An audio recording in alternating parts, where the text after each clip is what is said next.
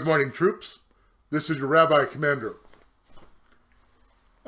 Yes, I think I'm funny. But I got a couple of scriptures I'd like to read for you today, and maybe the outfit will make sense then. My first one is going to come from Isaiah 49:16, and here's what it says. Actually, it will start at 49, verse 14. And Zion said, "The Lord has forsaken me. My Lord has forgotten me." Can a woman forget her baby, or not feel compassion for the child of her womb? Even these may forget, but I will not forget you. Behold, I have engraved you upon the palms of my hands, and your walls are ever before me, always. Your children will hasten to return, and your rulers and your destroyers will leave you. Raise your eyes all around and see that they have gathered, they have come to you. As I live, the word of Hashem, the Lord, I swear that I will clothe you and clothe yourself with them, all like jewelry, adorn yourself like a bridegroom. That's my first text. My second text is from 2 Timothy in our New Covenant. And here's what 2 Timothy chapter 2, starting at verse 1, says. You therefore, my son, be strong in the grace that is the Lord Yeshua. And the things that you have heard me say, you heard from me among many witnesses, commit these to faithful men who will be able to teach others also. You therefore must endure hardship as a good soldier of Christ Jesus. No one engages in warfare, entangles himself with the affairs of this life, that he may please him who enlisted him as a soldier. You know, I think sometimes we forget that there's a thing called military discipline, and that doesn't mean a spanking. In fact, you know, military discipline means there's order, there's structure. And in fact, that's true even in faith. Oftentimes people, they set aside what they know out of fear of what they don't know. And a good soldier simply follows the orders. God gave us the Holy Scriptures in order for us to follow. Now, I know there are people who are nervous or fearful or even ill-prepared for this virus event that's upon us. Nevertheless, God says, do not worry, I have carved you on the palm of my hand, and you are ever before me. You are ever before him. And yet there are people who say, well, I feel so alone. Well, you're not alone. Matter of fact, last time I checked, God had no orphans. You're not an orphan. You understand that?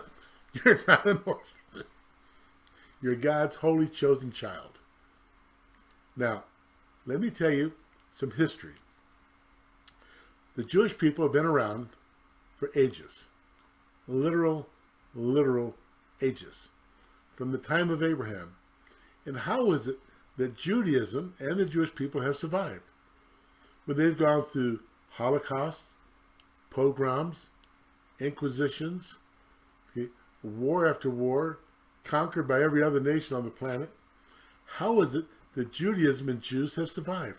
Because they never depended on the synagogue. They enjoyed the synagogue, they gathered as they're supposed to, but Judaism has survived because it exists in the home and in the heart of the very people. You know, when the woman sits at the table on Friday night, which is tomorrow, and she Baruch atah Melech Haolam, and she starts inviting the Lord into her house, and then turns to her husband who does the blessings. This is Judaism at its finest point. When the family has come together under one roof, there's no priest, there's no rabbi, unless you're a Cohen, there's no priest.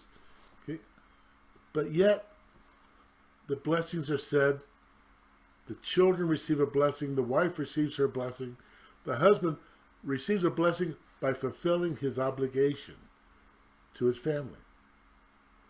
Oftentimes, in such situations, the father will sit there and with his Tanakh in front of him, he'll begin to expound on the reading of the week. And it's glorious when you stop and you look at the idea that God supplies to his people all that they need. Yes, the synagogue, for a while, has closed its door, okay, which means we have no public meetings. But we're smart people. So we go to virtual synagogue. And on Shabbat, there will be virtual synagogue. It'll be at 10 o'clock in the morning. We'll say the prayers and read the Torah and have the drash. It'll be real. And the other thing you need to understand is that it's going to be real in your home, because that's where God has blessed us. God has given us the ability to adapt and overcome. The Jewish people have always suffered some level of assimilation, but never gave up their identity. You shouldn't give up your identity, because, once again, greater is he that's in me than he that's in the world. Try this. Greater is he that's in me than the coronavirus that's in the world. You know? So what? There's a virus. Yes, we have to hunker down and do those type of things, but that's okay. It makes sense that we should be good soldiers for the Lord. Now, being a good soldier doesn't just mean to hunker down. What are you going to be doing for the kingdom during this period of time? What are you going to be doing for those around you, even though you're not supposed to have contact? Oh, and I like that new term. Was it social distancing? I don't really like it. You know, I'd rather shake my brother's hand and embrace. But the reality is that we have a situation. But what can you do for the sake of the kingdom? Because everything, sirs, is the mission. Everything is our mission. Maybe to go in all the world and preach the good news, or to tend to the needs of those who are without. I heard the other day of one of our people who made sure that another one of our people had food. And they took them groceries. You know, you can take groceries and leave it on a doorstep. You can ring the bell and step back a few feet, social distancing. You can still fulfill the purpose of Judaism. Because, you know, you can believe anything you want. A lot of people do. But the difference here in all this is not what you say, it's what you do. You know, oftentimes in Christendom, the idea is that we mentally ascend to the fact that there's a God. And that's true. And we mentally ascend to the fact that the Bible is true. And it is. We mentally ascend to the idea that Yeshua is God's only begotten Son. And we do. But what do you do with that information determines how true your faith is, how true your Judaism is. See, in Israel, they don't really care what you believe. They only care what you do, because they measure your faith, your devotion to God. Let me see if I can give you an example. I was sitting with one of the cabinet members of Netanyahu, and he looks at me and says, "You're Messianic?" I said, yes. He says, "And are you kosher?" I go, "Yes." "Do you late to fill-in?" "Yes." And then I began to say, and we read from the Holy Torah, we keep the high holy days, and the Shabbos, and the wife lights the candles, and all that. And finally, this minister of Netanyahu says to me, "You're more Jewish than I am." I said, "Yeah, maybe. It's not my job to judge someone else's heart or their faith, or even better, their practice." You know, I think a lot of people have become disenchanted with some churches and some synagogues because it's not the preaching that falls short, it's the practice. Do you love your neighbor? Or at least somebody. I'm fearful of the fact that the scripture says to love your neighbor as yourself. When there's so many people says, "Well, I don't like me, so I don't like you either." Well, you know, at some point, you have to accept the fact that God so loved the world, he gave his only begotten Son, so you wouldn't be such a miserable wretch.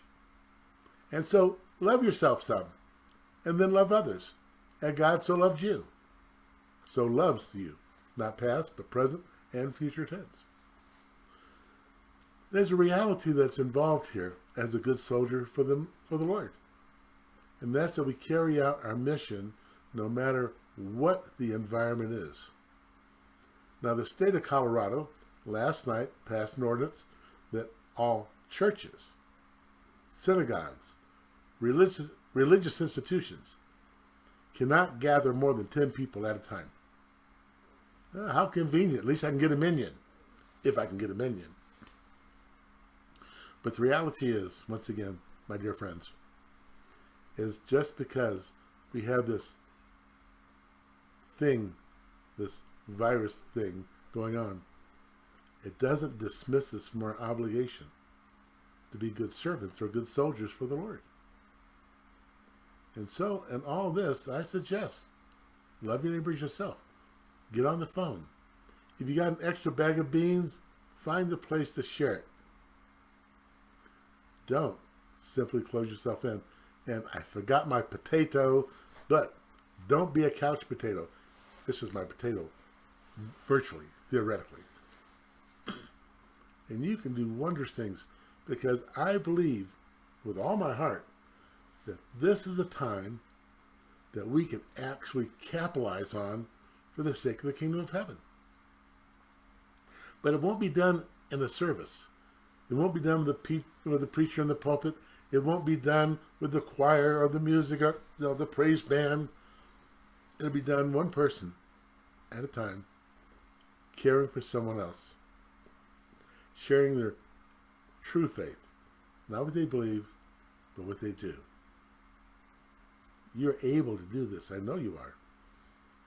And that this could be a good thing for the kingdom of God.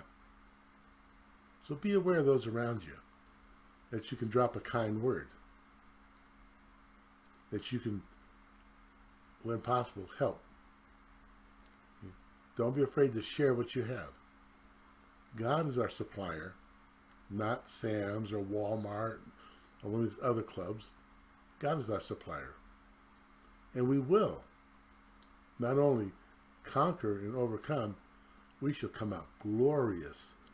The kingdom shall come out glorious if we will just simply live out our faith and not become fearful. I guess that's the best word for this whole thing, is fearful. See, myself, I'm in that age group in which I'm a target. So I'm going to practice good, sound stewardship over my life and over my body, but I'm not going to do it at the expense of the gospel, if need be. Now, let me go ahead and tell you a couple other things. We have to pray for people. We have people in our community and people we know who are ill with more than just the virus. We have problems with people with flu or injuries. We have people who have immune systems which are been deficient. We can pray for them and pray for their strength. And I guarantee you, your prayers, my friend, will be as valuable as amoxicillin. Your prayers are as valuable as anything else that can be done. Now, please, be kind one to another. And I know I'm dressing up. You know, I think it was Rabbi Schiffman who said, if you can't teach them, at least entertain them. Hopefully I'm being entertaining on some level and teaching yet while on another. And God's grace will go forward. Now, let us remember those who are ill among us. Let's remember Amy. Let's remember Leanne. Let's remember Seth. And I think my friend Joe Fawcett. Sorry, no last names. Okay. And, of course, Budgie and Anna and others, let's remember that God should be glorified in their lives during this time. There's something you could do. I really don't understand this Facebook thing very much.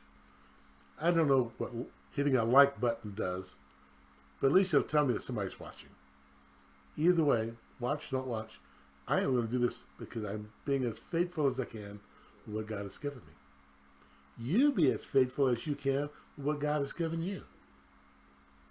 And in this, the kingdom of heaven will prosper first. I don't want to just get by. I want to overcome. I just don't want to have a miserable existence. I want to take this time and let it be glorious. God is good. You are too. So let's do our job and glorify God together. I'll see you tomorrow. And don't forget to hit the like button so I can figure out what that's all about. Okay? Thank you.